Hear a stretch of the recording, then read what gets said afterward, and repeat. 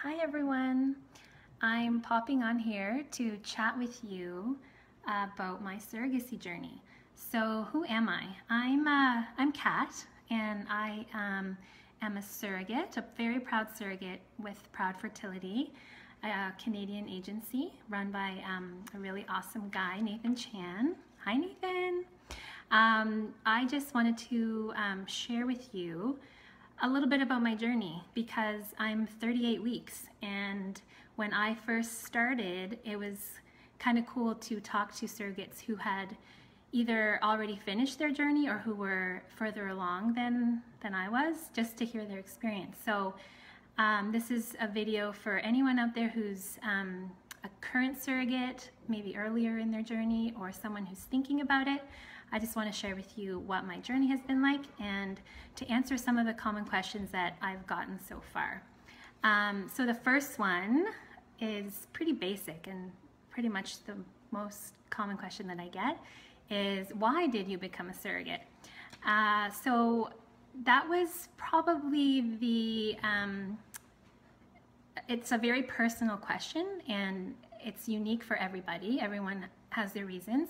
But for me, I wanted to help someone fulfill their family dream, and it just happened that everything lined up beautifully, the timing, the family that I decided to help, and it all worked out really smoothly.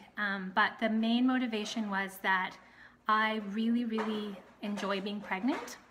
I know there's ups and downs, and there's uncomfortable periods, and there are challenges throughout pregnancy, but I really did enjoy being pregnant, and I'm done having my family, so I wanted to help somebody have that experience of having a child of their own, and a little selfish part of me wanted to be pregnant one more time, so it worked out well. So that was pretty much it. Who did I decide to help? So I get that a lot, like, oh, do you know the person or the people that you're doing this for? And the answer is no, not initially. It was done through the agency, Proud Fertility, and I got matched with a single dad by choice. And I wanted to help someone who probably would have a really challenging time finding a way to have a child. Someone who, it's not like the common, family. So he is a really awesome guy. Hi, thanks for joining. And he is just so excited to have this baby, and I'm really looking forward to having them meet and just seeing the look on his face and just watching them start their bonding and everything. I'm really excited for that.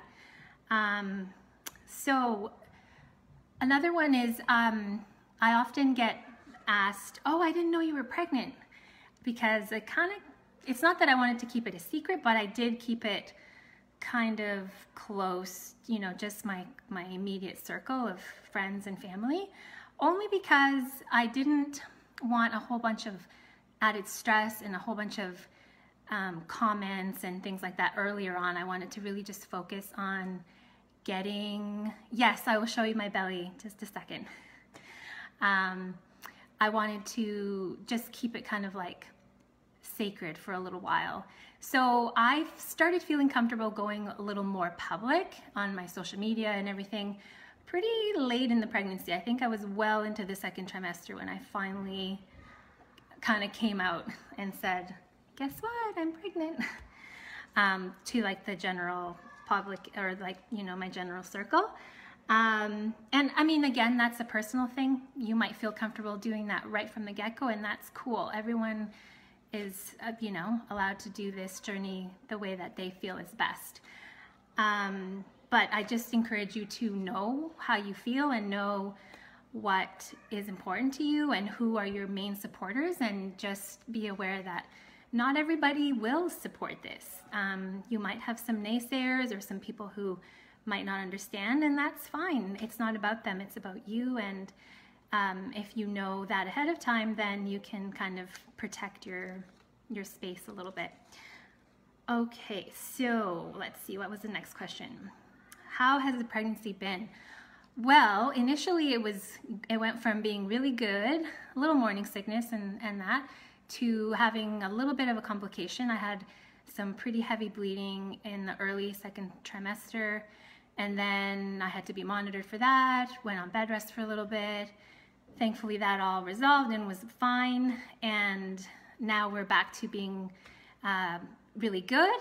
And now that I'm at the very end, I'm just getting really tired. So not sleeping, but that's normal at this point. But yeah, so I'm pretty ready to have this little boy and have him go home to his family. There definitely have been highs and lows, but I have been able to maintain kind of my sanity and my well-being. And I think that having tools available like support, maybe a coach, or I like to meditate and do yoga. That's my way that I ground, and that has been a lifesaver. I take lots of baths and try to get lots of sleep, but having a nice supportive network is really, really important. Have you gotten to meet your intended parent? Yes, I met him in November. He came to visit me for the 20-week anatomy scan, and that was really awesome. So he was here for that, and he just arrived today. So 38 weeks and 2 days, and he's here. So now really this baby can come anytime. Like there's no more, chance that he'll miss the birth. Everything's lined up really well. So we're really excited. He came to my prenatal appointment today, and that was really cool. He got to meet the midwife and everything. So everyone's ready now.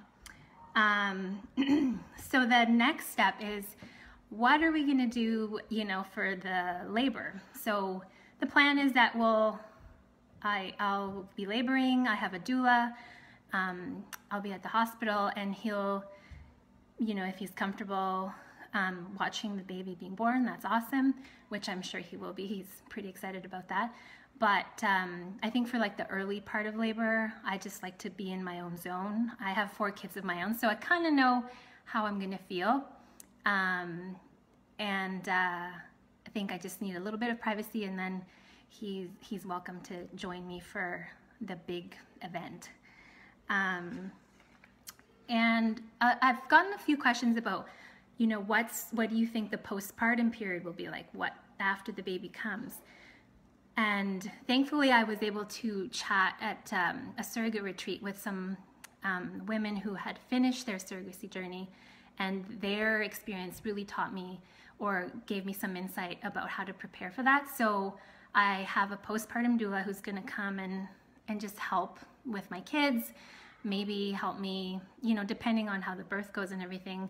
I may or may not need physical support, with small household tasks and things like that. But it would be awesome if, if you're local and you know me and you want to bring me a coffee sometime or a tea. I would love visitors. I think even though I'm not bringing home a baby, because when you have a baby, everyone wants to come and visit to see the baby, but that's not really going to be the case with me. I'm just going to be here home, kind of back to my normal life, which is fine, and I'm prepared for that. But I think some emotional support will be nice, just to have people say, hey, how are you doing, that kind of thing. So yeah, I've told all my friends that they're welcome to call or pop by, and yeah, we'll see how it goes. My mom's coming to visit as well, so that's nice. She'll be helping with dinners and making meals and stuff like that. So I guess I just want to finish off. Oh, I promised I would show you how big I was. All right, let's see if we can get this in. There's the belly, 38 weeks, little boy. My arms aren't long enough, but hopefully you can see. So I just wanted to finish off by giving you, if there's anybody out there who's thinking about becoming a surrogate or already on a surrogate journey that's earlier on, some words of encouragement are, you're doing something amazing. This is such a special thing to do, and don't hesitate to reach out to other surrogates.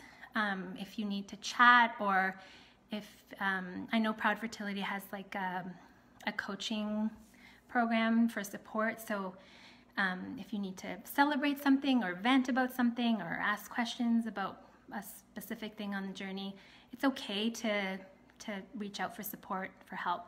And the most important thing is take care of yourself, love yourself, and just pamper yourself as much as you can, because you're doing something amazing and you just deserve to enjoy the journey as well. I see some questions here. Let's see if we can answer them. How are your children doing with this decision? Oh, they have been really awesome. They've known from the very beginning. I told them even before I was pregnant what was going to happen and how it was all going to go. And they've been really kind of sweet. Like they know the baby's in there, and they tap the belly and they talk to the baby, but they know at the end of the day baby's going home to his dad, and they seem okay with it. Now I might do another live video when all is said and done to see how the actual transition went. But yeah, that could be another fun video to do. I'm gonna scroll up to see if I missed anything. I think I got all the questions. Thank you for watching. Yeah. Oh, hi, another proud surrogate. Hello. Lindsay, nice to see you.